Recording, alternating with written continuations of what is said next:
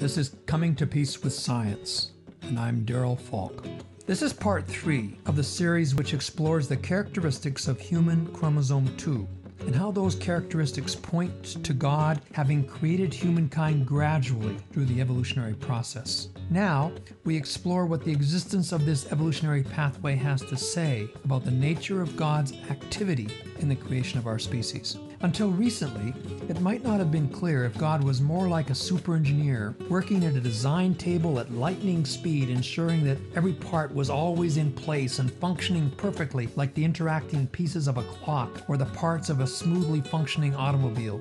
God could have brought our species into existence that way. It's the easiest way to picture God working because that's how we build things. Indeed, all human creations, from bridges to buildings, from computers to televisions, are assembled by putting the parts together one by one until the finished product is completely manufactured. That's how we create. Just, however, because we would do things that way doesn't mean that God would create our species, Homo sapiens, in that way.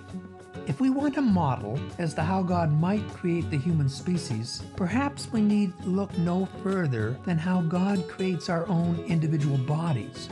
We as single persons are not created in the way puppets or robots are created. Our bodies, starting off from the arrival of the sperm at the outer membrane of an egg, essentially create themselves. We now know in exquisite detail the nature of the molecular interactions that occur to make the human body.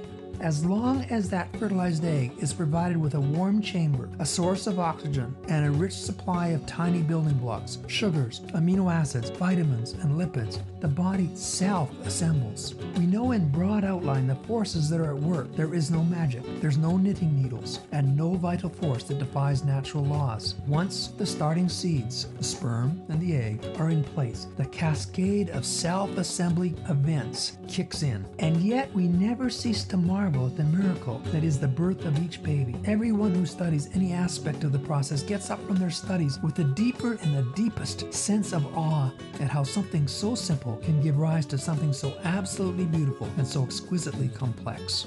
Psalm 139 talks about this. For those of us who are believers, we do not in any way think that the Psalm 139 is untrue when it states, "You, God, you created my inmost being. You knit me together in my mother's womb." The fact is that this psalm is even more true and more beautiful now that we know that God's process is one of fostering and empowering the body to make itself. Because we can describe this self-assembly process in great detail, it does not mean that we think that God plays no role in our lives, that He's a hands-off God. God is love, and we are His children in a way that is so much richer than how Pinocchio is the child of the puppet builder Geppetto, or Deep Blue is the child of the IBM engineers. With our having come to light, God loves us even more than that depicted by the tender scene of a mother holding her newborn baby close to her body. We are loved that much by God and more, and we celebrate the process by which God brings each baby into being. God charts our life, and God's Spirit at our behest enters into our being, guiding us into everlasting light. We are no less the children of God, and the process is no less God's process, just because it is a cascade of molecular events which we can describe.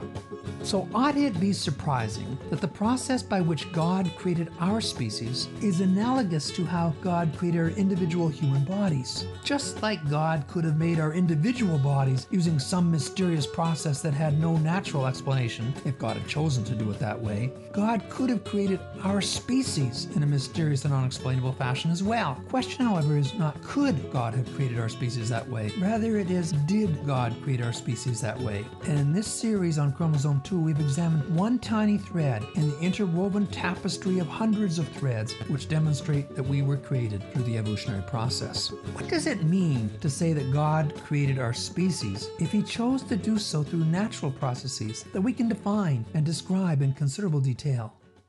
All that happened in the unfolding of our species happened because of God's ongoing presence in the universe. We can say that God created our species because not only did God create the natural processes that gave rise to us, but the natural processes themselves are a manifestation of the very activity of God. Without that divine activity, all would collapse into nothingness. Not chaos, but nothingness. The natural laws don't exist apart from God. They are a manifestation of the moment by moment, instant by instant presence of God. Take God out, and there is nothing. The reason scientists can study and analyze the way the world works is because this aspect of God's activity is repeated day in and day out in exactly the same way. The success of science depends upon repeatability, and certain aspects of the activity of God are highly repeatable. This does not mean that this is the only way God works, repeatable and always in the same manner. God does choose to work differently sometimes. The resurrection is the supreme example, but so are the miracles of Jesus and the miracles we experience still today.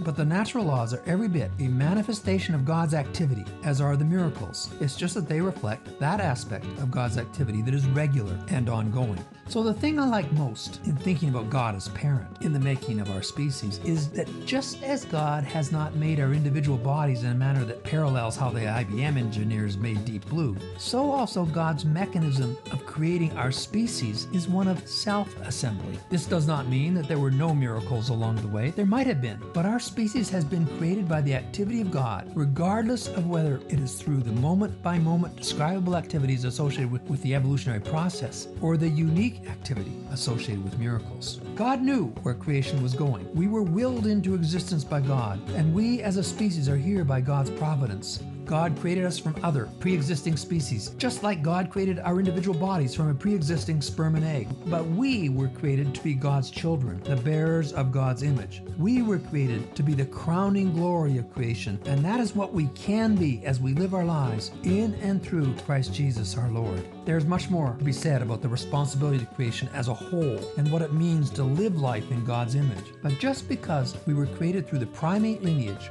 no more makes us like monkeys than being created from a sperm or egg deprives our lives of significance and makes us like a sperm or an egg. Thanks for listening, and I hope we can all get on with the task of being the people of God that He has created us to be.